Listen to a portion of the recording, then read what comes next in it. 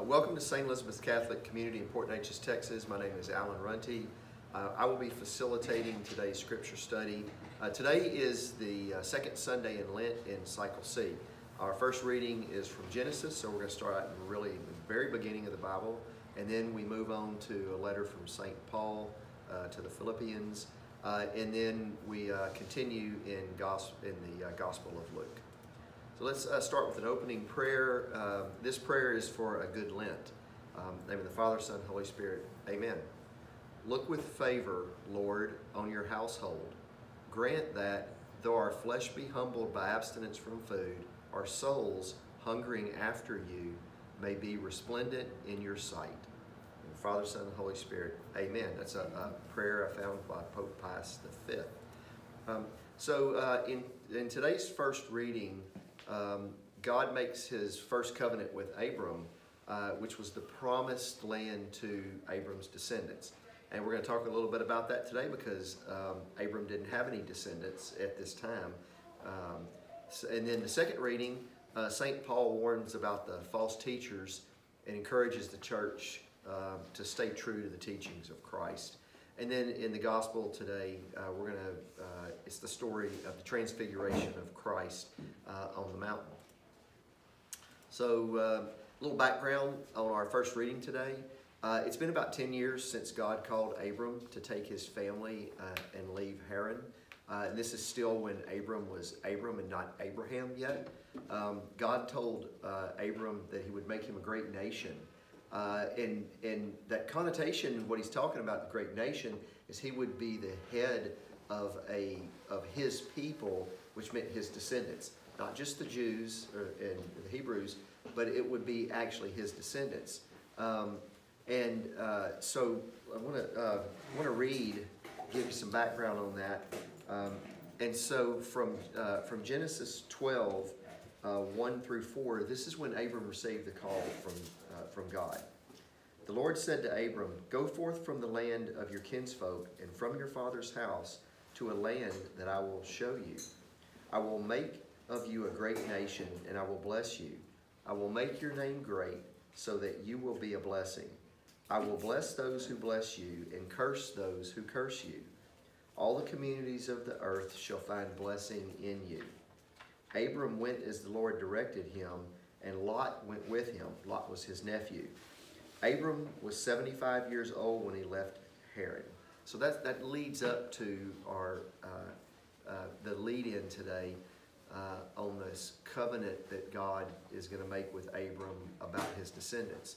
Now at this point, right immediately before the story, Abram questions God concerning how this kingdom, these gifts can actually occur, because he doesn't have any children, he doesn't have any offsprings. And so leading up immediately to it is Genesis 15 verses 2 through 4. But Abram said, "O Lord God, what good will your gifts be if I keep on being childless and have as my heir the steward of my house, Eliezer?" Abram continued, "See, you have given me no offspring, and so one of my servants will be my heir." Then the word of the Lord came to him, "No, that one shall not be your heir. Your own issue shall be your heir." Now at this point, Abram is around 85 years old, okay, and he's still childless. So the first reading from Genesis. He took him outside and said, "Look up at the sky and count the stars, if you can. Just so," he added, "shall your descendants be." Abram put his faith in the Lord, who credited it to him as an act of righteousness. He then said to him, "I am the Lord who brought you from Ur of the Chaldeans to give you the land as a possession." "O Lord God," he asked, "how am I to know that I shall possess it?" He answered him, "Bring me a 3-year-old heifer, a 3-year-old she-goat, a 3-year-old ram, a turtle dove, and a young pigeon." He brought him all these, split them in two, and placed each half opposite the other. But the birds he did not cut up. Birds of prey swooped down on the carcasses, but Abram stayed with them. As the sun was about to set, a trance fell upon Abram, and a deep, terrifying darkness enveloped him. When the sun had set and it was dark, there appeared a smoking brazier and a flaming torch, which passed between those pieces. It was on that occasion that the Lord made a covenant with Abram, saying, to your descendants I give this land from the wide eye of Egypt to the great river, the Euphrates. So in this reading, God hears Abram's plea and responds more directly than he did in Genesis 12 that we just heard 1 through 3, where he just called him and said, go, here's where it's good. You know, follow me, you're going to be the leader of a great nation. In this case, he says, your actual descendants are going to inherit this, so inherit this land, if you're true to me. Well, so looking up at the stars, looking up at the sky and count the stars, you know, something that we clearly can't do, but that had to be an overwhelming amount of information for Abram to digest, because here he is, he's 85 years old, he has no descendants, okay? He doesn't have a single child, and yet God's saying, look up at the sky, this is how big your family will ultimately be, your descendants. Took an incredible amount of faith, right, for him to believe that God was actually going to provide that. And so in order to do that, we move forward in this reading, and God actually enters into a covenant. It wasn't the first in chapter 12, it was a call, right? I call you to go do this. Abram had faith, okay?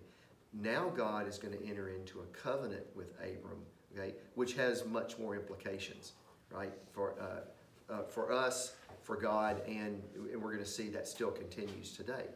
In verse 6 says, Abram put his faith in the Lord, who credited it to him as an act of righteousness.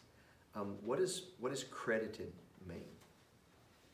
Would it be why this is happening to him? Because he was righteous, had been a righteous man? Like, gosh. But actually credited it. I mean, what? So when Blessed something's him?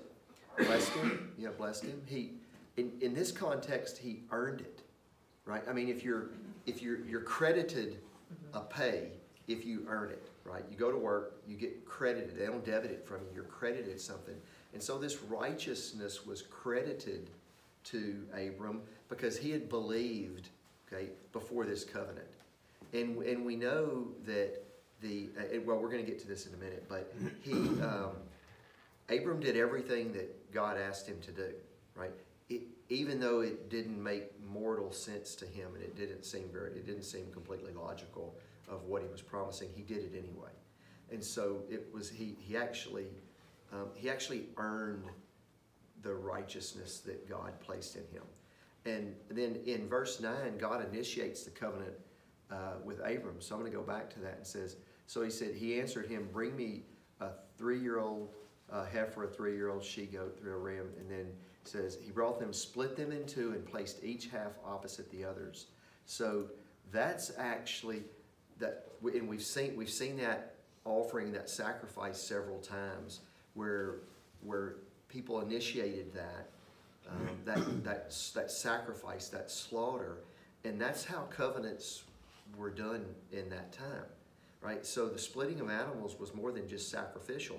The practice was, go ahead, yes. I'm sorry, but others only did one animal, didn't they? Or was no, it I mean, there was always? No, I mean, it was different. Yeah, sometimes it was one, sometimes it was a bull, sometimes it wasn't. Yeah, but that practice was more than just a ornamental or sacrificial. It actually split the animal and place it on two sides, and then the two parties would pass between the slaughtered animals, between those two halves.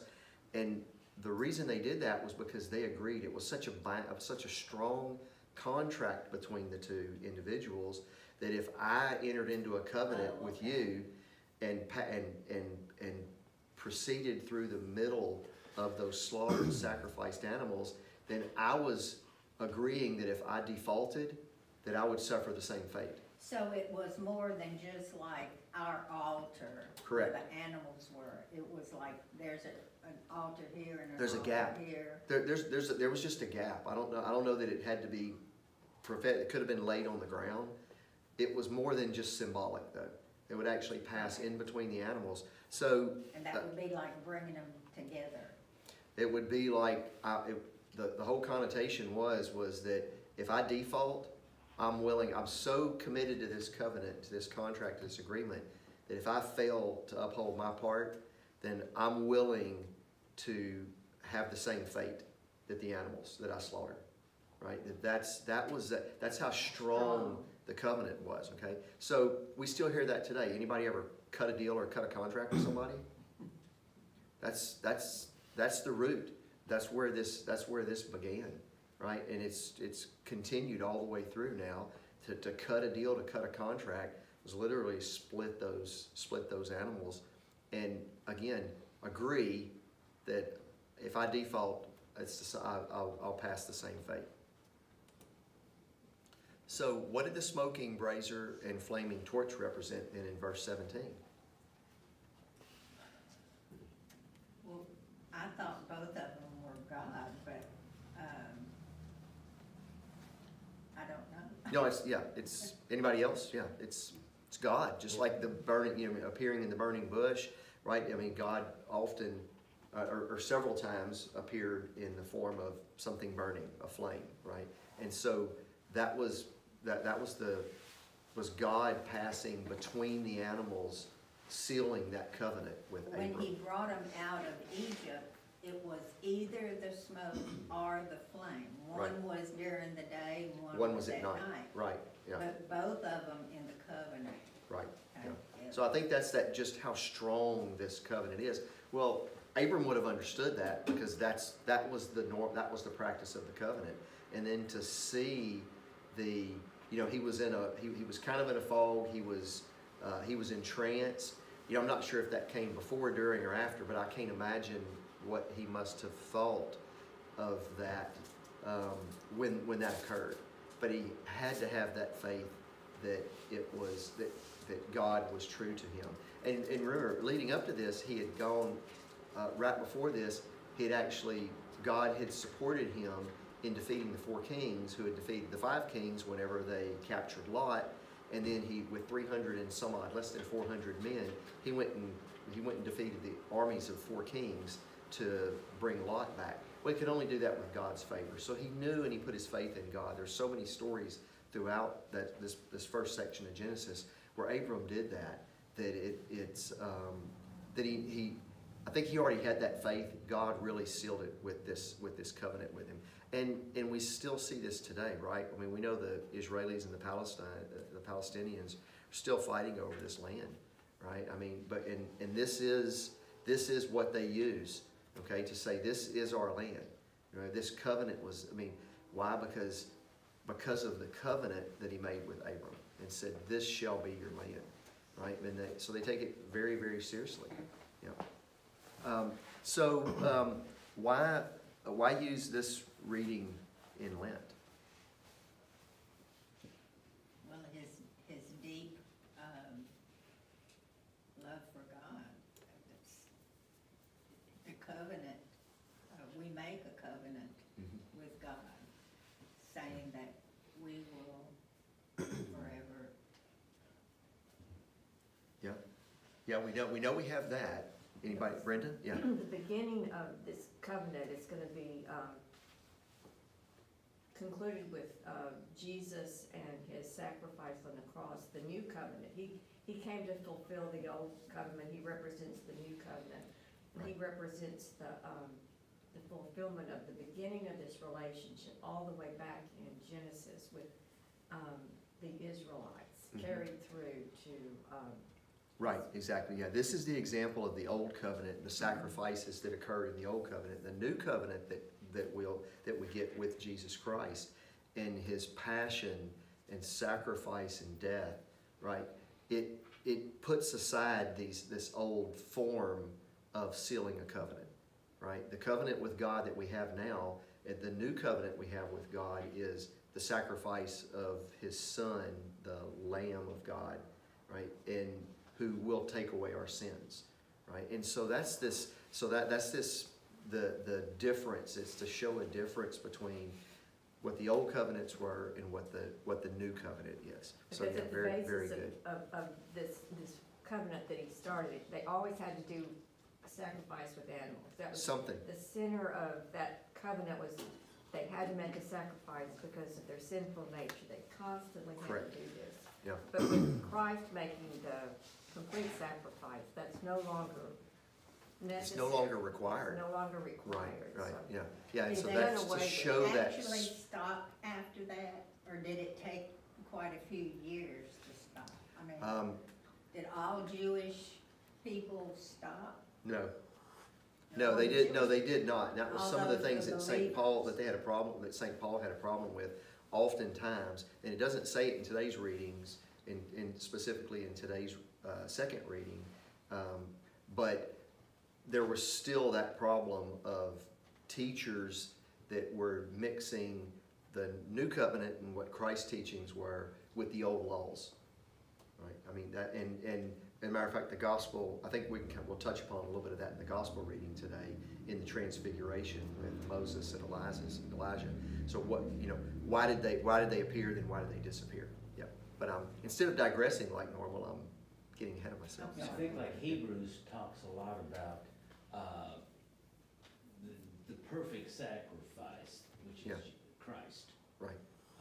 No need for any other sacrifice.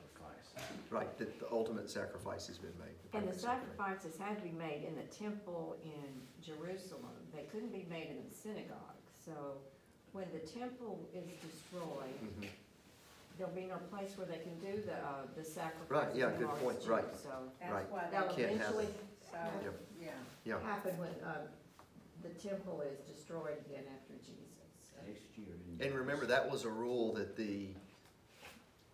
that's a rule that the Hebrews decided, not in Hebrews, but that the Israelites decided that it had to be in the temple, because originally there wasn't a temple, right? And so, yeah, and so that's one of the things that Jesus really fights and that Paul fights is move away from these old rules that were made by man. This is the new rule. This is the new order. So our second reading comes from St. Paul's letter to the Philippians. Another one of the letters that he wrote while he was in prison. St. Paul had a great relationship with the people of Philippi. In Philippians 1:3-5, St. Paul recognizes their strong faith. And that wasn't always the case, like in the case of the Corinthians, right? I mean, where he had to almost do battle with them to get them to convert. That was not the case here. And Philippians begins, and this is 1:3-5. I give thanks to my God at every remembrance of you, praying always with joy in my every prayer for all of you, because of your partnership for the gospel from the first day until now. And so there was a very, very strong church community there. And then chapter 3, though, begins by strongly calling out those among the Philippians. They're not staying true to the teachings of Christ. And what they're doing is they're merging the Jewish laws and the Jewish beliefs with what the new law and the new covenant is, and they're creating some dissent. It's not as bad as in some of the communities, but he's starting to see that he's getting feedback. Actually, he's not getting feedback that this is occurring, and so in 3:2 it begins. Philippians chapter 3 verse 2. Beware of the dogs, beware of the evil workers, beware of the mutilation. It's that mutilation. It's that mutilation of the truth, right? So they're not actually killing anything, right? They're mutilating the purity of the teachings of Jesus Christ. Where is Philippi? It's Greece. Yeah, Greece. Yeah, far, east. Yeah, it's Greece. The north of the sea. Yeah. So our second reading, join with the others in being imitators of me, brothers and sisters, and observe those who conduct themselves according to the model you have in us. For many, as I have often told you, and not tell you even in tears, conduct themselves as enemies of the cross of Christ. Their end is destruction. Their God is their stomach. Their glory is their shame. Their minds are occupied with earthly things. but our citizenship is in heaven, and from it we also await a Savior, the Lord Jesus Christ. He will change our lowly body to conform with his glorified body by the power that enables him also to bring all things into subjection to himself. Therefore, my brothers, whom I love and long for, my joy and crown, in this way stand firm in the Lord, beloved. So you can tell there in this closing even, I mean, he has a strong love for this community. So join with the others in being imitators of me, brothers and sisters, and observe those who conduct themselves according to the model you have in us. What does St. Paul mean by being an imitator of him? I mean, it seems like a fairly arrogant statement, right? Well, Christ isn't there anymore. Right. And he has changed so much. Christ had changed him so much that, see what Christ has done to me, this is what you Right, will yeah, it's not a follow. statement of arrogance. The people that, the followers, those who know Paul, okay, know that it's not an arrogant statement, that it is the truth, that I am imitating Jesus Christ for what I know and for what I truly believe and what the Holy Spirit has placed in me, even though he never knew Jesus, right? He didn't personally know Jesus. He came to know Jesus through the Holy Spirit, right? And so we can do the same thing. I mean, that's really that call. We can do the same thing, but it's really, and stick to the teachings of Christ in this new church. Okay, we need to move away from the old laws, and this is the law that we need to find. That we need to follow. And then in verse 18, it's for many, as I've often tell you in tears, conduct themselves as enemies of the cross of Christ. An enemy of the cross of Christ is anyone who doesn't believe in the resurrection of Christ. So it's really there were people then, there's still people now, we know, that do not believe that this occurred, right? It's fundamental to the foundation of our belief, right? That Christ died and rose again from the dead and then ascended into heaven, right? And so the people that don't believe that are enemies of the cross, enemies of Christ, enemies of the church, right? And that's really, yes? And well, a few weeks ago, we had all those readings in 1 Corinthians dealing with this issue of the resurrection of Christ, because there were people in Corinth who were, doubting that Christ had been resurrected. And so he gives all these examples of people that he appeared to. So it's an issue that was kind of widespread among other communities with their Greek thinking and everything, but it's still relevant today. So highly relevant today, because with all the forensics and with all the science and the possibility of it. So the only way to explain it is that it was truly the hand of God. It was a miracle. That was a hand of God. What we miss though is this gap on what's a miracle and what's not a miracle. I mean, the birth of a child, that's a miracle, right? I mean, I don't think that we have to get so deep into that someone has to be raised from the dead and that we see them and they go up into heaven, in full body. But that's what people seem to be looking for, right? Instead of just simply looking at some of the what we consider the more simple things in nature are truly miracles, and they still haven't been. With all the science and with all the knowledge, with all the technology, still haven't been recreated. Yep, Jim. They always, every so often, every so many years, they kind of drag out the Shroud of Turin and try to do analysis. Carbon dating and all that, yeah. And their goal to try to confirm that was the Shroud of Christ or not. But in the end, you've got to have faith that the science is going to be weak on There's this. still no explanation. No. Right. I think most of the time those tests were trying to prove that it wasn't. Right. Yeah. Shroud. A lot of times, and again, just give them the benefit of the doubt. They're just trying to date it.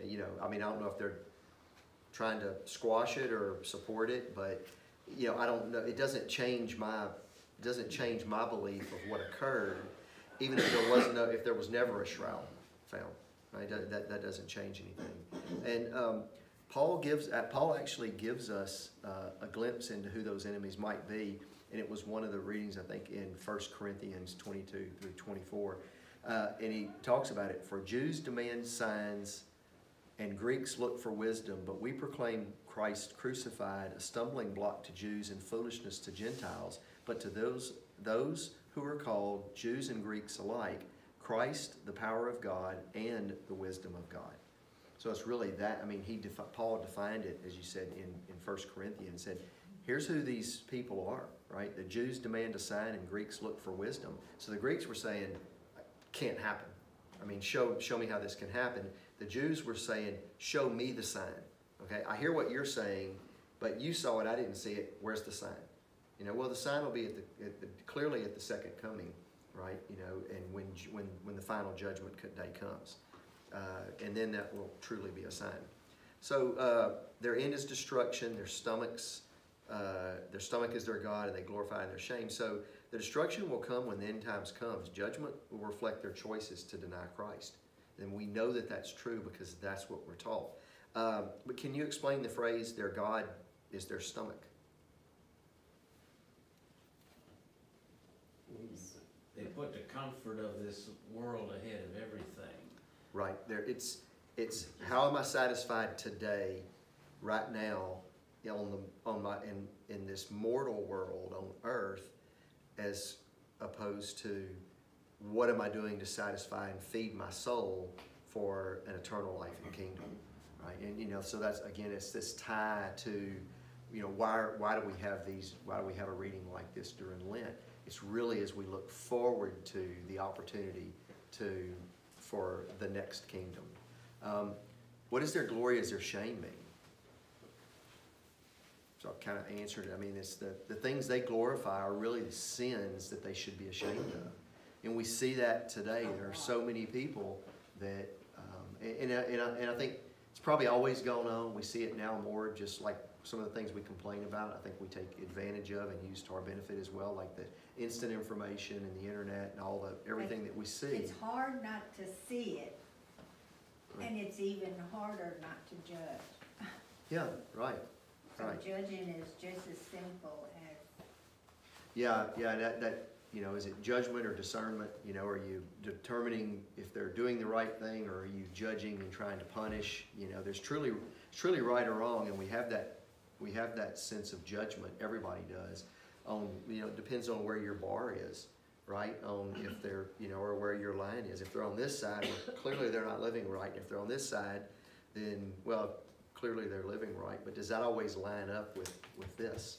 You know, I don't know, with me, maybe not so much, you know, I mean, I try, but I know that I have those failings, you know, so. Is it worse But we have to have that judgment in us so that we understand right from wrong for ourselves and for our families. There's a difference in judging whether they're doing right or wrong as to what, and to set our path forward rather than condemn them or praise them one way or the other. Right, yeah. Are we leading, or are we just throwing rocks over the wall? By their act.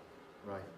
Yeah. Is it just as sinful to think it as to say it?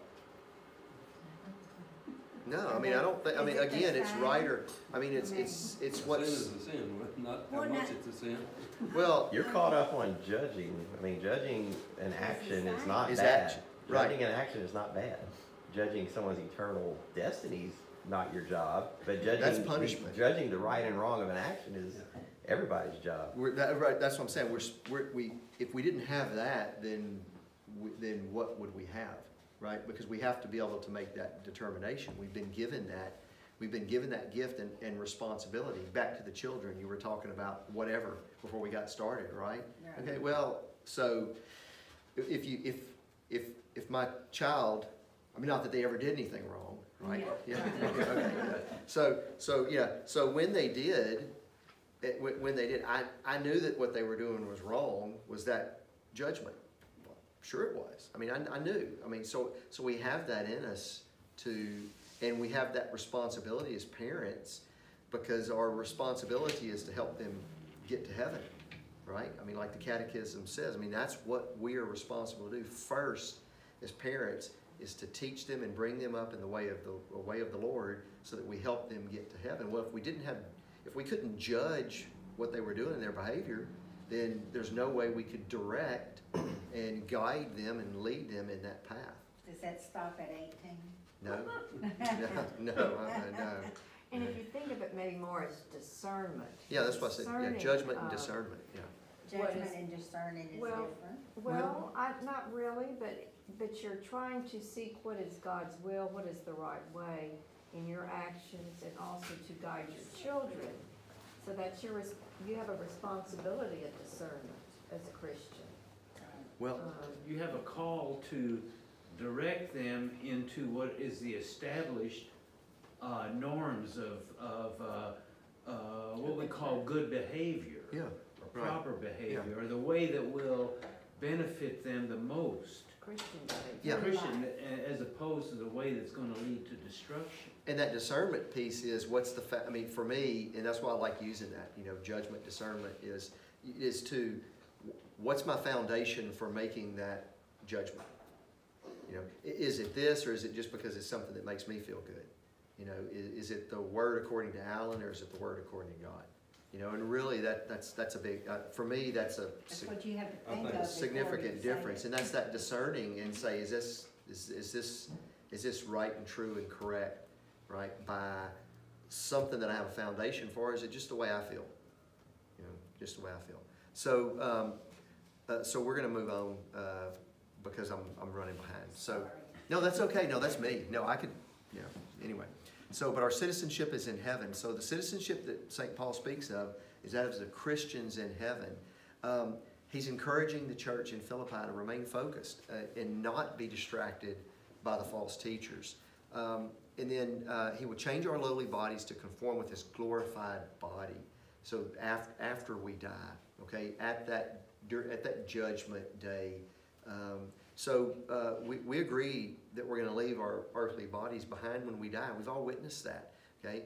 And we don't know what form we're going to take, but we have to believe that. So in Mark 16:9, we're taught that Jesus was taken up into heaven to take his seat at the right hand of the Father, okay? I mean, this context kind of leads us to believe that there'll be some bodily form. I mean, there'll be something, with the angels and cherubs. I mean, in the visions out of Revelations, I mean, that John speaks of. So we have to believe there's something, but we don't know what that is. I mean, there's no way we can know. We can imagine what that may be, but with that, we are told here that we're gonna take on that some type of glorified body or form, much like what Jesus is in heaven. We just don't we don't know what that is yet. So, and then again, it's clear in this final verse that he really loved the Philippians, right? And he had a great deal of faith in them. There was a very, very close relationship there. And so why do you think this reading was chosen for Lent? We touched upon it several times, yeah. I think it reminds us where our real home is, and where it's not. What we're working for. Right, Yeah, Yeah. our goal. right. Yeah, it's that goal. It's that the passage begins with people not believing not believing in the resurrection and the cross. Right, chapter 3 does, and then it concludes with the promise of us of us being part of that resurrection. Our souls, some bodily form, in whatever that looks like with Christ. Okay, and so it's really very much, and for us to have to do that, I mean, for us to achieve that, we'll have to go through that death, okay, and some form of resurrection as well, right? So I'm certain it won't be in the same form, right? But we know that somehow that it will occur, and that we have to have that faith. So, any questions before we move on to the gospel? Well, then there's also the thought of getting rid of instant gratification in the material side, and almost that role of fasting that does to your soul. Does it ever Right. say how long after Christ died that this Paul was writing his letters? You when he can, was in you can, I mean, there chronologically, you can see it. I mean, it was in the 1st century, but I don't have it. I mean, if you 20 to find 30 it. years. Yeah, Probably Still, it was 30, 40 hard. at It the was- top. It's 30, 30 or 40 at the tops, yeah. And still being in the same century or whatever. Generation. Yeah, It was- right. It was hard then to explain Jesus as our Savior. Yeah, more than, I mean, there were people still alive that had knew Jesus at that point, yeah, during his writings. Yeah. Since last week, the Galilean ministry of Jesus just has just begun after last week's reading from the gospel. Jesus performed many miracles since then. The disciples have witnessed these and have been with him and are starting to get a better understanding of who Jesus is. And then Peter has professed to Jesus that he's the Messiah, that he is the Son of God. And then Jesus has also told his disciples about his first prediction of the Passion, and that he must be killed and rise on the 3rd day. So that's where we are when we get to this. So there's been a whole lot of things that have occurred. You know, he's fed the masses, he's cured, eliminated the demonics. I mean, he's done many things and they've seen this. So now today's Gospel's account of the transfiguration of Jesus occurs about 1 year before the Passion. And it's found this story's found in all 3 of the Synoptic Gospels. John does not give this account. And it's interesting, these 3 readings are immediately following these from Matthew, Mark, and Luke, immediately precede the story of the Transfiguration. And in all of them, it says, will not taste death until they see the Son of Man coming. So there's some of you standing here, and this isn't with the group of his disciples plus others. And he says, you know, in Luke, it says, truly I say to you, there are some standing here who will not taste death until they see the kingdom of God. So there's no way they could understand what that means, right? There's absolutely no way, no matter what their faith, where they believe, even though Peter has already professed that he recognizes that Jesus is the Messiah. So keep that in mind as we go through the readings and our discussions today. So the gospel according to Luke, Jesus took Peter, John, and James and went up the mountain to pray. While he was praying, his face changed in appearance and his clothes became dazzling white. And behold, 2 men were conversing with him, Moses and Elijah, who appeared in glory and spoke of his exodus that he was going to accomplish in Jerusalem. Peter and his companions had been overcome by sleep, but becoming fully awake, they saw his glory and the 2 men standing with him. As they were about to part from him, Peter said to Jesus, Master, it is good that we are here. Let us make 3 tents, one for you, one for Moses, and one for Elijah. But he did not know what he was saying. While he was still speaking, a cloud came and cast a shadow over them, and they became frightened when they entered the cloud. Then from the cloud came a voice that said, This is my chosen son, listen to him. After the voice had spoken, Jesus was found alone. They fell silent and did not at the time tell anyone what they had seen. So what does transfiguration mean? Changed. Right, yeah, so it's a real simple definition out of a Merriam-Webster dictionary. It's a change in form of appearance, an exalting, glorifying, or spiritual change. So, and it's derived from the Latin roots, trans meaning across, like transatlantic, transcontinental, you go across something, and figura meaning form or shape. So did that occur? Well, yeah, by the definition and by the Latin root words. So Jesus' appearance changed, his face changed in appearance. I mean, we know that, that's what it says. And then, and he was truly glorified. How? Because God glorified him by saying, this is my chosen son, listen to him. And so real simple, real simple definition, but what an amazing thing to witness or to occur. As we see, you know, that person, you know, they transfigured, you know, they changed. It's been a transformation. You know, they've lost a bunch of weight. They've whatever has occurred, right, in their life, we see that change. This is much different, right? This is much different than that. So, what is the significance of Jesus talking with Moses and Elijah on the mountain? So, yeah, they represented the old law, right? They represented the old covenants. The law that represented, Elijah represented the prophets. He was understood as the most important prophet, the most significant prophet. Moses represented the law, right? He brought us the law from God. What was it that God didn't want Moses, or didn't let him cross the Jordan? What was the reason? He had done something wrong, or what was it? He struck the rock twice for water, and that doesn't look like such a major thing to do, but he doubted God, he did it in He did it in anger. He did it in anger, Yep. and it was really an affront to God and his relationship with God, and for the people to see him react like that to God in front of them, that was just not But not still, good. he's there on the mountain. Right, he's still considered the lawgiver, Right. and a leader in that respect, but. But he was fallible because he was a man, Mhm. right? Moses was fallible. He was a man, and he questioned God, and he was not. Moses wanted it in his time, right? Not in God's time, right? It's that, even though it went for so long, they were still looking for, in their world, instant gratification. We want it now. Where is all the milk and honey now, right? Where's this promised land now, right? And so it's a good question, I think, and a good point to bring up, because we still have to pursue that eternal life, right? Not everything's going to be milk and honey for us, as we know, right? So, and then this was a physical shift from the old covenant to the new covenant, right? Yep, Jim. You have the three of them there together, showing there is a unity there, even though Jesus fulfills it. The prophets.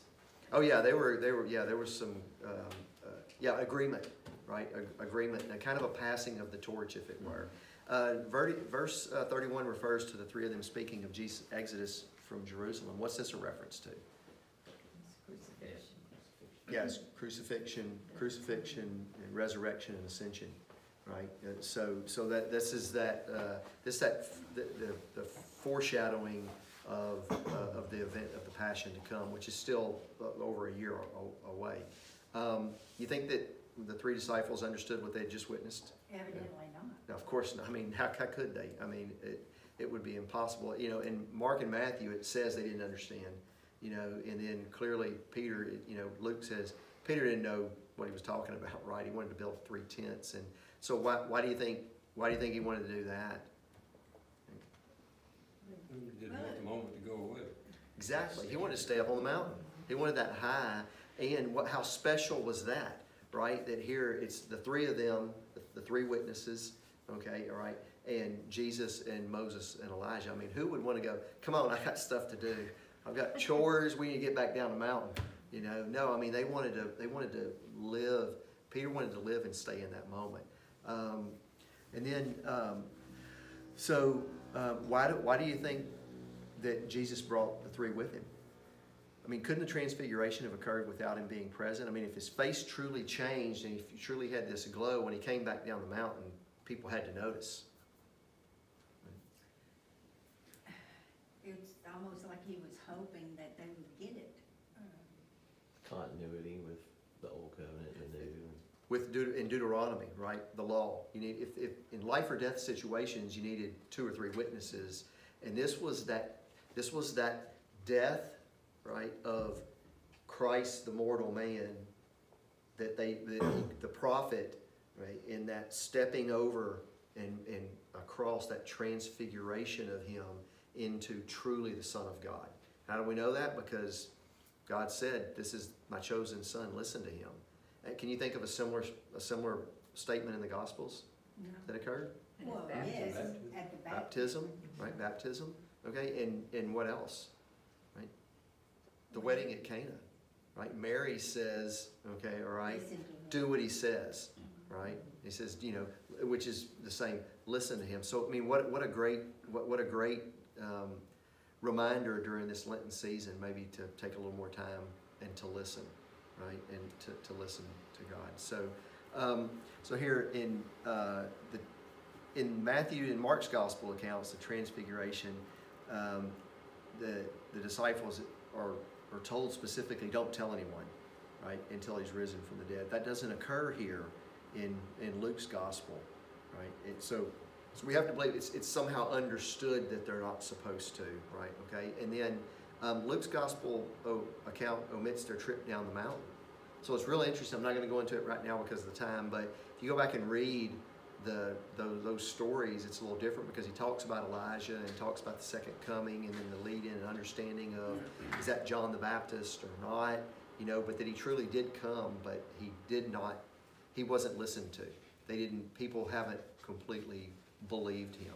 So why do you think that this reading was chosen for Lent? Well, it shows his fulfillment as the Son of God and what his mission is going to be and what he is on the road to, what his destination is. Right. And Yeah. fulfilling that role as the Son of God. Yeah, and that Exodus discussion is really about the what's going to come, the death, resurrection, and ascension into heaven as he moves on. So our key takeaways today: the first reading detailed a covenant. That was a promise of physical land, a kingdom of physical land in our mortal world that the descendants would have. And we're, as we said, still fighting over this physical land today. The second reading reminds us what it takes to be a citizen in that kingdom of God, right? And to not maybe focus so much on what's going on here at home and what the possessions are, but what we hope to possess one day. And then the gospel reading gives us a glimpse of that new covenant, right? The promise of what an eternal life in the kingdom of God, not here on this earth. And so it's really that transformation, that movement from the physical to the afterlife and an eternal life in heaven. So because they were taught that there was no eternal life before then in the laws that yeah, but the Pharisees Hebrews believed in the Pharisees the believed. Sadducees did not. right, yeah, Right. yeah. So I mean, yeah, And the Pharisees were the majority. right, Okay. right, yeah. Okay, let's close with the Hail Mary. Father, Son, Holy Spirit, amen. Hail Mary, full of grace, the Lord is with thee. Blessed art thou amongst women, and blessed is the fruit of thy womb, Jesus. Holy Mary, Mother of God, pray for us sinners, now and in the hour of our death. Amen. Father, Son, Holy Spirit, amen. Thank y'all. Thank you, Al. Thank you. Very And good. the Pharisees